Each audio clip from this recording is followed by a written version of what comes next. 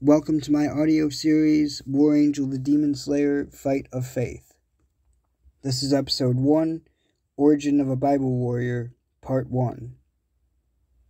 Back in 1988, the parents of War Angel, Sue and Willie, met each other in a drug rehab in Metro Detroit, Michigan, and together they overcame drug addiction. They fell in love and united by their faith in Jesus, and because of that, they birthed their firstborn son, Jesse, who would later become Christian music artist and superhero War Angel the Demon Slayer. On November 27th of 1990, in a hospital in Detroit, Michigan, the Bible warrior War Angel was born. However, even before his birth, Satan had sent out a demon trying to kill off War Angel and his mother. Right as soon as they both died, War Angel's father went to battle against the demon in God's full armor by taking the doctor into the hall and praying with him.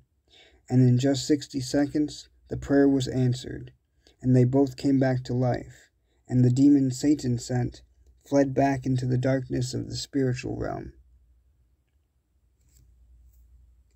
Stay tuned for part 2 of Origin of a Bible Warrior next Friday.